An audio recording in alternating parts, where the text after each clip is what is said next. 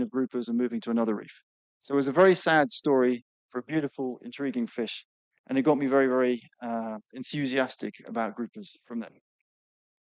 The other thing that got me really curious about groupers was, although I saw spawning of other fishes every day, I never actually saw these spawn. I saw the aggregations, but I never saw them spawn. So throughout the world, there are 167 species of grouper. And this map you can see, so the red is where the highest numbers are, and the blue is where the lowest numbers are. And you can see the highest diversity is in the Indo-Pacific region. And that's pretty common for most taxa of fish. Although there's 167 species, we might be changing that number. It's not actually a universally agreed upon number. We might find some more species of grouper. And that's not because we'll find things we've never seen before, but we might recognize that the things that we see are actually more than one species. And that happened with the Goliath grouper. So the Goliath grouper has a distribution in this part of the world. It's also on the Atlantic coast of Africa, and it's also on the Pacific coast of the Americas. And it looks, everywhere you see it, it looks exactly the same. But not that long ago, some people looked at the genetics and they concluded that it's at least two species of grouper. So now there's different species named for the Pacific grouper. Some people will argue that there's actually more than two species, but they look exactly the same. Other interesting things to note about the global distribution of groupers. If you go to the Mediterranean region, about over 150 years ago, they opened the Suez Canal. And as they did that, fishes started to move from the Red Sea into the Mediterranean. And they found 80 different species of fish have done that so far. 6 of them are species of grouper, and 2 of those species have actually established populations. So they're now functioning populations in the Mediterranean. There have been other introductions.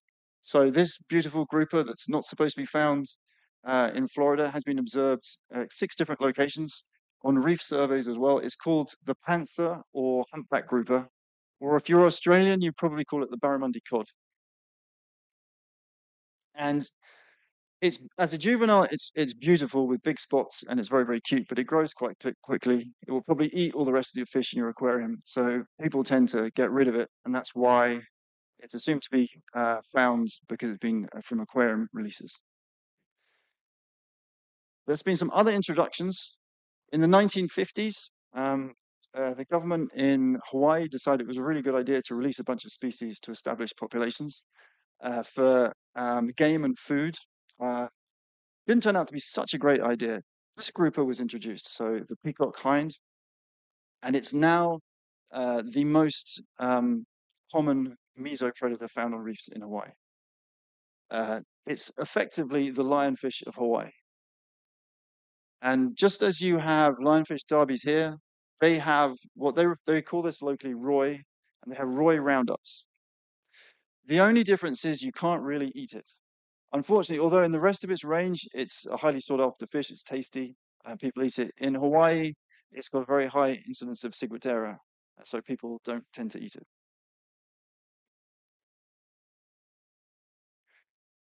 If you want to find out how well a species is doing and its risk of extinction, if you go to this thing called the Red List, which is done by the International Union for Conservation of Nature, you can go online and you can put in a species name, and it will tell you how well it's doing. It will tell. And if it's not doing very well, it might be critically endangered, such as the mountain gorilla, black rhino, Californian condor. It might be endangered, which is slightly less risk of extinction, like the blue whale, the brown kiwi, or the green sea turtle. Vulnerable, like a polar bear, African elephant, lion. Or near threatened, which means it's okay at the moment, but it's very likely to become one of the higher categories soon. Albacore tuna, jaguar, or monarch butterfly. And in 2020, they looked at all the species of grouper that they could and reevaluated their levels of threats of extinction. And what they found was what they called elevated species of elevated conservation concerns, so either critically endangered, endangered, vulnerable, or near threatened. So 1 critically endangered, 2 endangered, 16 vulnerable, and 8 near threatened. And what you'll notice by the map is the dark red bits are all in this part of the world. So the critically endangered species is Nassau grouper. Other ones of elevated conservation concern, such as Goliath grouper, dag, yellowmouth grouper, yellow-edged grouper, snowy grouper. They're all species of elevated conservation concern, largely through fishing. And for the Nasa grouper in particular, through fishing spawning aggregations. And although it looks particularly bad in this part of the world, it's probably also a factor that we have a lot of species that we don't know enough about to actually come to a conclusion. So, and most of those species will be found in the Indo-Pacific. So if you add all of that together, 16 to 31% of all grouper species are of elevated conservation concern. And as I mentioned, that's mostly from fishing, but there's also other things like habitat loss.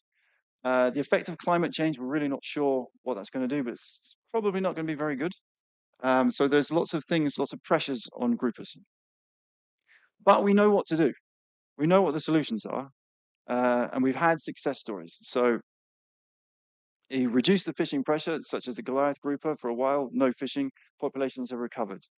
You prevent fishing on spawning aggregations by closing the season, such as the work that REEF and the Grouper Moon project have done in the Cayman Islands. Populations have recovered there. Work in the US Virgin Islands has done the same thing. Creating marine protected areas in the Mediterranean has done wonderful things for populations of groupers there. So we know what to do if we are able to do it. But unfortunately, the other pressure is it's a very, very big global industry of fishing groupers. So on the x-axis, you have the year, and on the y-axis, you have how many thousand tons of grouper have been caught per year. And as you can see, it's just going up and up and up. And we've known they've been in trouble for quite some time, but still that level has been increasing. And so the level in 2020 equates to over 100 million individuals of grouper fished a year. And it's $1 billion industry, and sometimes grouper sells for over $100 per pound. So the incentive to fish and not install those conservation measures are very, very high. In 2005, after I finished all my fun and games in Papua New Guinea, I moved to the Turks and Caicos Islands to become a researcher in residence at and lecturer in a conservation center. And I was amazed that there I found the critically endangered Nasa grouper absolutely everywhere. So the species that the whole world was worried about, and me in particular, because of groupers, we would swim in the seagrass beds and you'd find this tiny little juvenile there. There'd be hundreds of them. They'd be hiding in conch shells, which they particularly like. They'd be all over the seagrass. Because we're scientists, we never leave anything alone. We pick them up and measure them, do all sorts of stuff. They'd be on patch reefs, and they'd also be on deeper reefs as the bigger adults.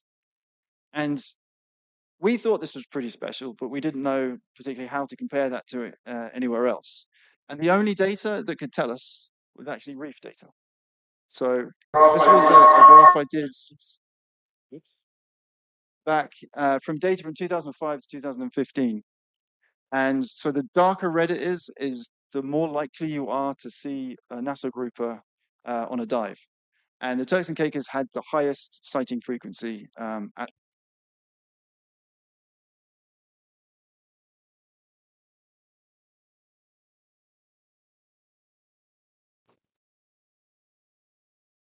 So the reason that was given, and we all believed, of why Nasa grouper were doing so well in the Turks and Caicos was because although they were fished, the fisheries hadn't previously concentrated on reef fishes. They were concentrated for decades on spiny lobster on the right bottom and queen conch, which is on the left. So those are queen conch not in their shells.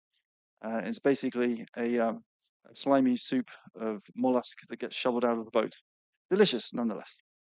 And we didn't believe at the time that spawning aggregations had been heavily targeted. So that's why populations were doing so well.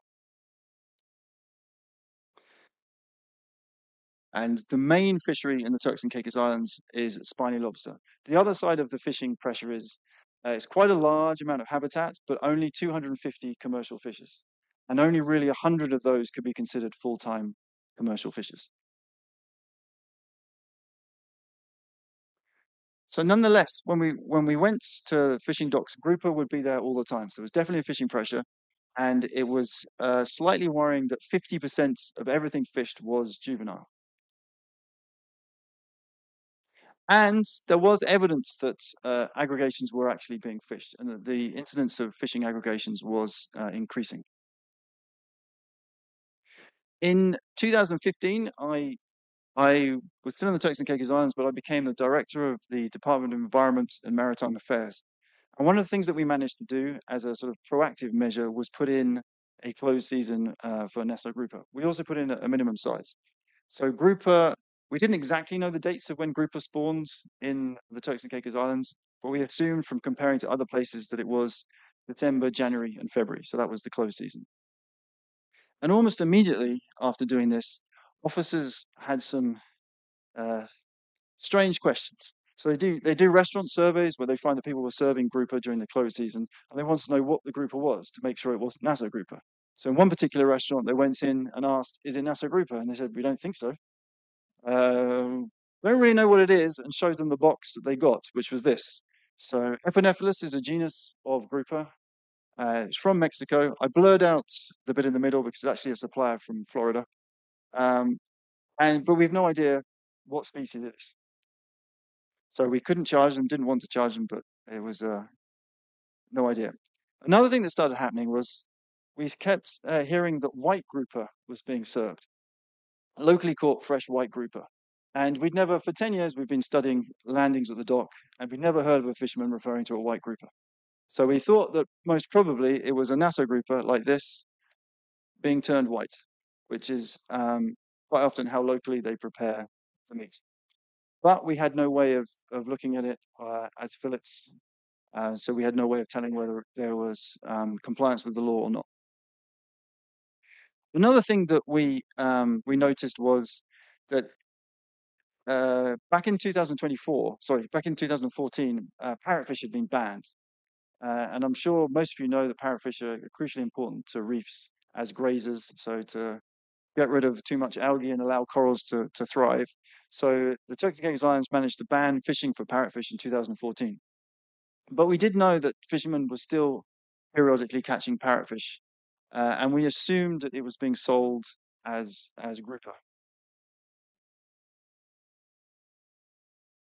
Another thing that we noticed was uh, grouper was on pretty much every menu you could find, and there was a particular emphasis on fresh local grouper, so things named like Caicos grouper, South Caicos grouper, um, and we couldn't believe that the amount of grouper being sold could have been produced by the local fisheries.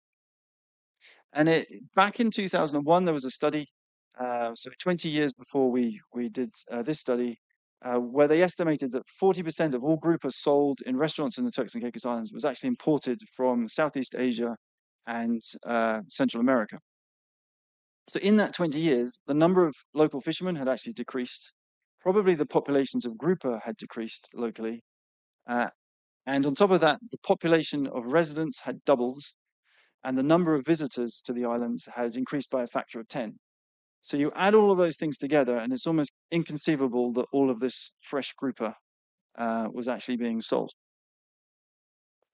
So we thought that there was a lot of seafood fraud going on, but at the time, there wasn't a lot we could do about it until 2 years later when we were able to conduct a study.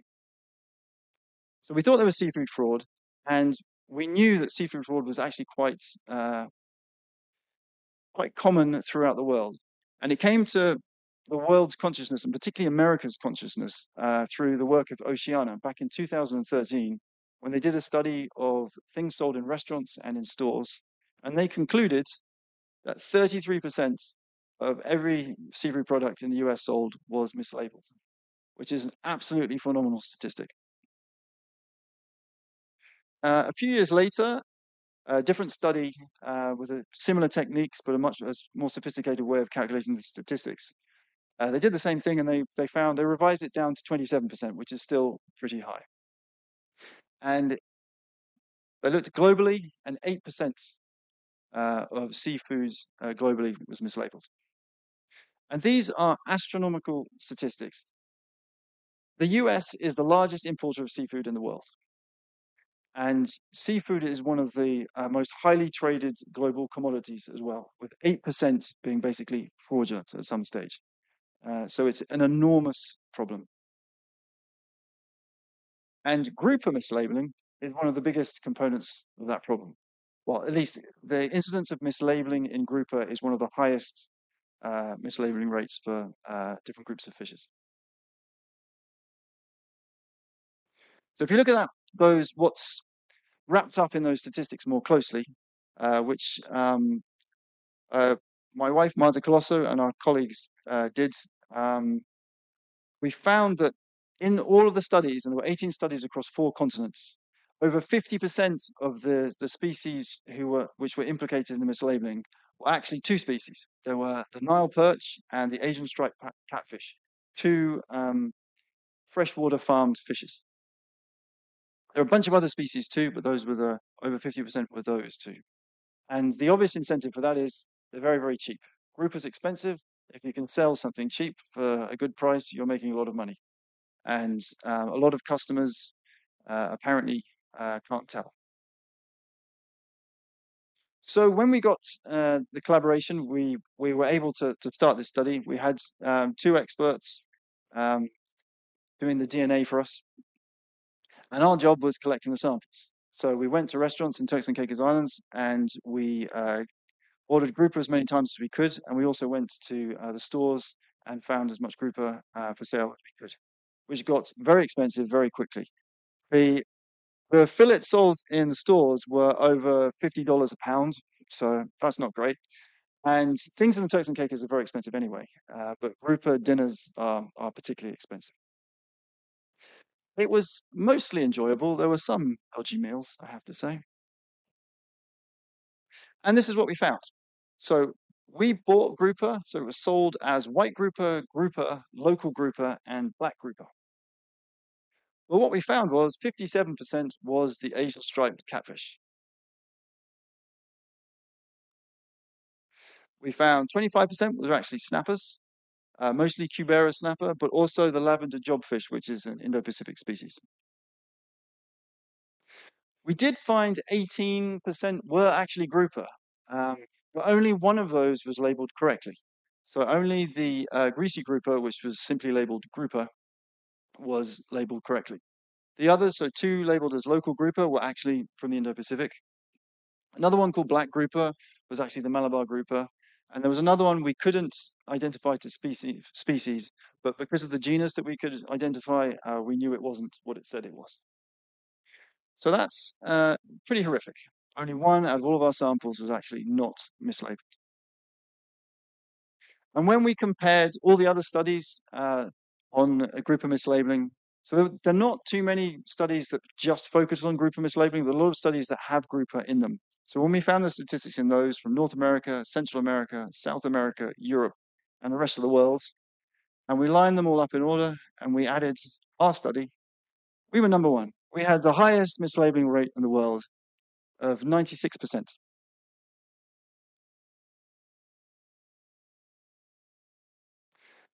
And then what we wanted to understand was who was responsible for this. So along the supply chain from the fisher or farmer, in the case of the Asian catfish, you have the processors, you have intermediaries, and those can be more than one step.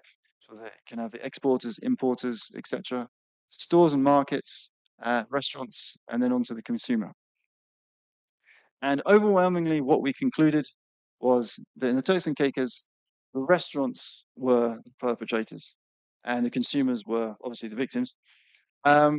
We couldn't exclude processors and intermediaries, but it was almost, the more we looked into it, an open secret that it was happening. And the other thing we concluded was, although we thought local fishers would be part of the problem, we thought they were going to be selling Nassau grouper during closed seasons. We thought they were going to be selling parrotfish as grouper. We didn't find any evidence that they were doing anything wrong. And that's actually quite common in studies on mislabeling, that fishers are generally not to blame for seafood fraud. And in fact, they are one of the victims. So when there's the seafood mislabeling, when there's substitutions, fishers have to compete against cheap, imported fraudulent substitutions. So you can't really compete with the price of the Asian striped catfish, which comes in other names of swai, sushi catfish, and a whole bunch of other things. It's very, very cheap. Same as tilapia. Um, and so it suppresses what we refer to as ex-vessel prices. So what a fisherman can get for his catch, what he should be getting should be much higher. But if someone can substitute it for a freshwater farm species, they have to reduce um, their prices. It also eliminates consumer confidence. So if you know now that 96% of every grouper meal in the Turks and Caicos Islands is actually not grouper, do you want to be buying grouper? So it reduces consumer confidence. The other thing that we recognize, it actually jeopardizes management of groupers. If you have a system where grouper appears to be absolutely everywhere, there's no public incentive to do anything about the management. You don't perceive that there's a problem because you can go to any restaurant and find grouper. You can go to any supermarket and find grouper. Um, you go to the dock and you'll see fishermen fishing grouper. You'll go to the sea and there's grouper. It undermines the need or the perceived need for management of groupers. There's also a lot of other things that can be wrapped up in mislabeling. Mislabeling or seafood fraud is another way of, well, another thing that happened is a way of laundering illegal product. So this is a vessel, a 100-foot vessel called the Capitan Blaze, which worked out of the Dominican Republic. And in 2017, it was found fishing in the Turks and Caicos Islands illegally. It had 16 tenders. Each of those tenders had hooker gear in it, so a compressor and a diver underwater. They fished in shifts, basically 24 hours a day. There'd be a night shift and a day shift. And these are the moment they were arrested. And they caught 40,000 pounds of fish. They were only fishing for 10 days. We worked that out from the GPS track. And in that 10 days, they caught 40,000 pounds of fish, and 8,500 pounds of that were grouper. And they would have all ended up in the supply chain somewhere, and they were illegally caught by people who weren't allowed to catch it in a place they weren't allowed to catch it through a technique that wasn't allowed to be used. You can't fish on compressed air in the Turks and Caicos Islands. So there's that side of it. So mislabeling is a way of laundering stuff, but there's another side. So this vessel, the 42 crew lived in horrific conditions. They're diving on hooker. It's not a compressor designed for hooker diving. I think it's a compressor designed for spray painting cars or whatever. There's no air filter on it whatsoever. People aren't diving to any sort of tables. When we talked to the fishermen, many of them complained of things that were symptoms like decompression sickness. Um, there were others who told stories about their colleagues who were not very well after it. And in the photo before, when you saw people getting arrested, you probably couldn't see, but some of them were very, very young. There weren't any children in this group, but we had in the past detained poaching vessels when there were children of 14 years old was the youngest, and it wasn't uncommon for them to be 16 years old. So you could be ordering grouper that was caught illegally by people who were fishing in horrific conditions. And human rights in fisheries is becoming a very, very big topic, particularly as it's uncovered that there's forced labor in a number of fisheries throughout the world, particularly being uncovered in Thai fisheries. But when we talked to some of the younger people in here, they didn't know where they were, they didn't know when they were going to go home, and they didn't know if they were going to get paid. So there's a lot of things that can be tied up in the mislabeling equation. So on that depressing note, what can we do about it? Well, there are things we can do about it.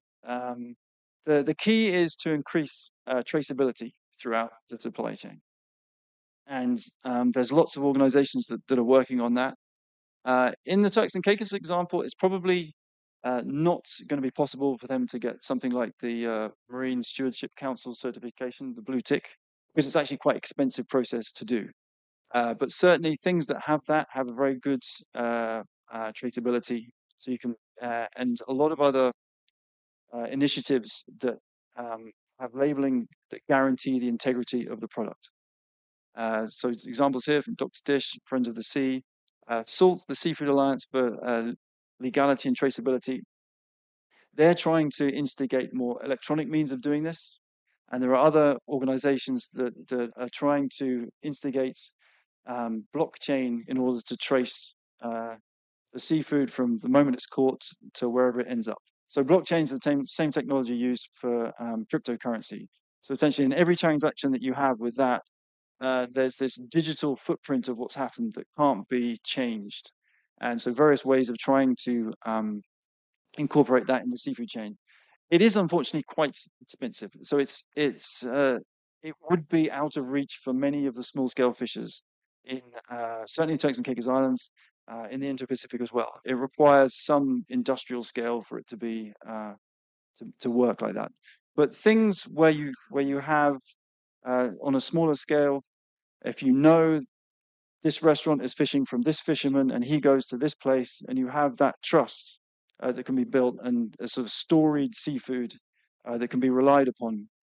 There are ways that you can eliminate um, seafood mislabeling, but it's very, very difficult currently because there's so much money involved. It's such a big industry, and there are uh, so many black boxes along the way of where we don't have the data of what's happening and who has it and where it's gone and what's happened to it.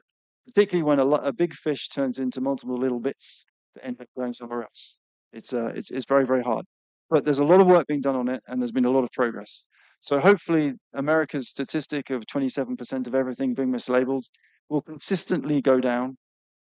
Uh, but at the moment, it's an enormous problem. And I think that's my 35 minutes up. So thank you. Any questions? Oh,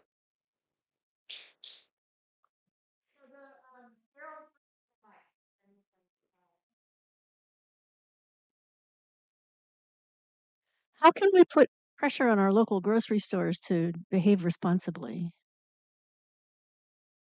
well, they're not going to do well. They're not going to sell things that people aren't going to buy. So there's that sort of economic side of things. Um, One of the problems that we had in the Turks and Caicos is that you can label anything however you want. You can and there's no law to say that I could catch a grouper and I could call it the fantastic red grouper, and that would be absolutely fine. There are laws here where I presume, need to have a specific name for a product that you're selling. Um, how There are other things that you can demand to know more about what that seafood is. I'm horrified every time I go to a restaurant or a supermarket and I don't know where that comes from. So if I ask the serving staff, so where did your fish come from? And I don't know, the kitchen. It's not a good sign. So uh, being able to put pressure on to understand the rest of the supply chain, not just that it's fresh, it's good quality, but where on earth it came from. And there's in Europe, I'm sorry, I'm very ignorant to what's happening in the States, but in Europe, there's a lot of that is happening, and there's a lot more information that's either mandated or voluntarily given by people in supermarkets supplying those things. Is there a question here?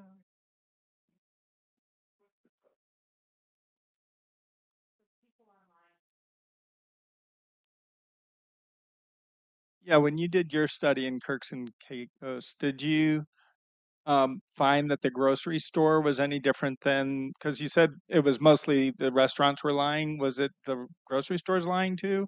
Well, uh, probably. We we unfortunately, the samples we got from the grocery stores, many of them, when we ran the DNA analysis, they had degraded too much to tell. But we were very sure that the things that they were labeling, there was a lot of black grouper being sold, and we've never seen a black grouper, well, maybe one at the fishing dock. It's not something that's commonly caught. So there's a lot of that being mislabeled, and that was particularly during the closed season for Nassau grouper. But we assumed it was mislabeling, but we couldn't prove it. Yes, Dr. Caden, did you do an NPR thing on the radio at one point in time? No, no, It all sorry. sounds familiar. There was something like that.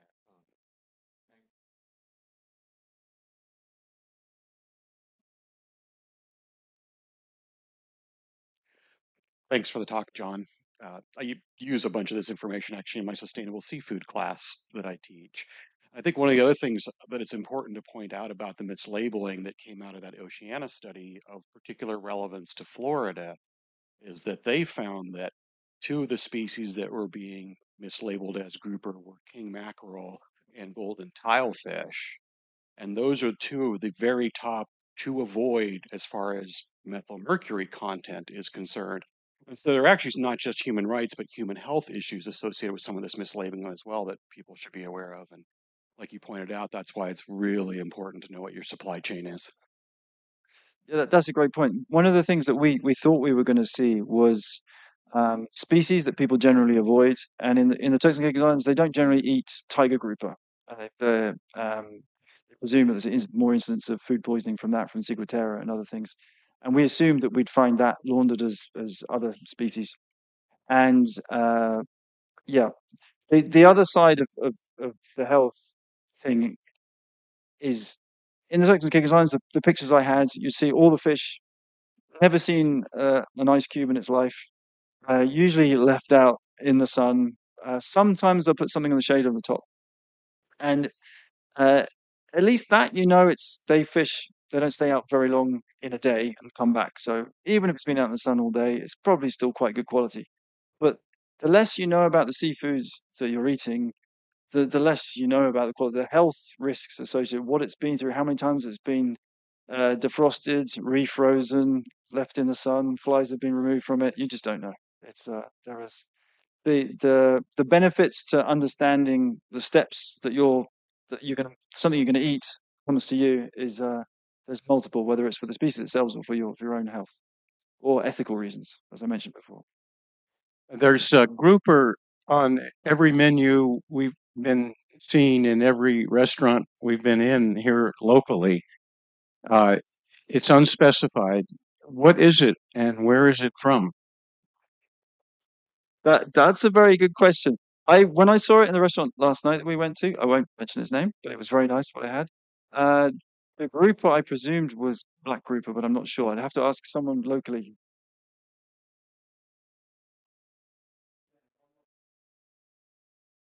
Is there anyone who could answer that question? So related to your DNA testing, is that getting cheaper, easier to do, so that as surveys are done, more can be learned?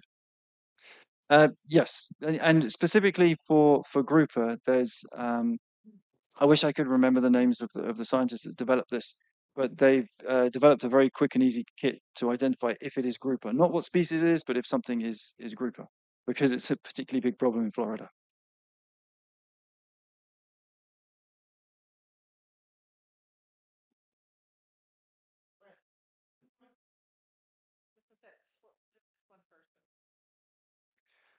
So I was curious what your response would be to kind of maybe it's an economics question, but what is the opportunity cost if you could snap your fingers and suddenly there's no more mislabeling in Turks and Caicos?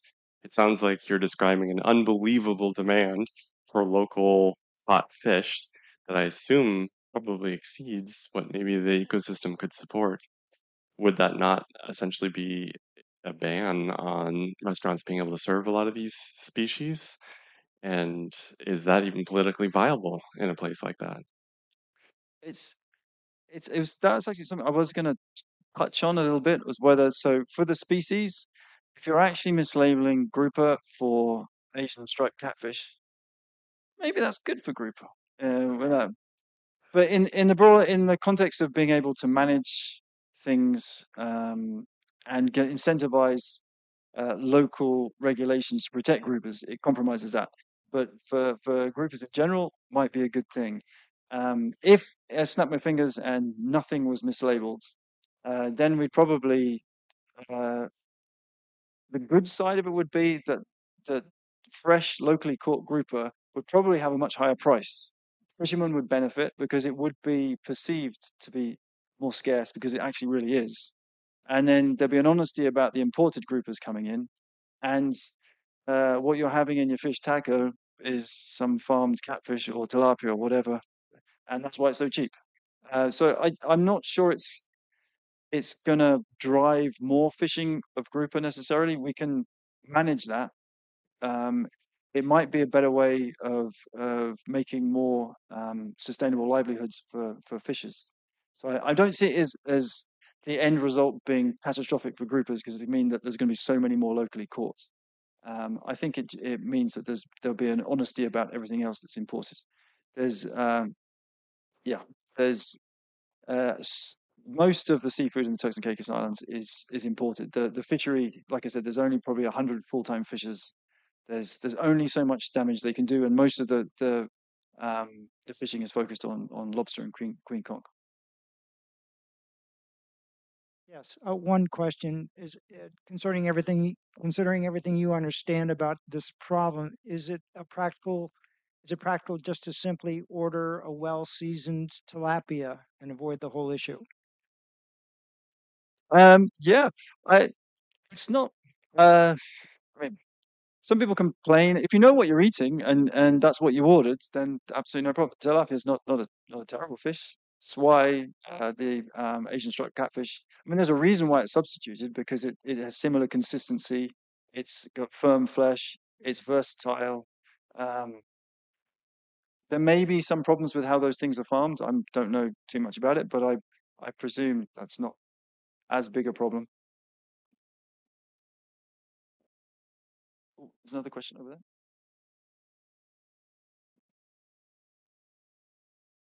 Thank you, Doctor, for a very good talk. Is there any consequence to mislabeling? Is it illegal, or if somebody's caught mislabeling fish, what happens? Um, in this country, yes, uh, it's illegal. Well, it's fraud. And in Turks and Caicos Islands, theoretically, it's illegal. Uh, I very much doubt anyone would be taken to court for it.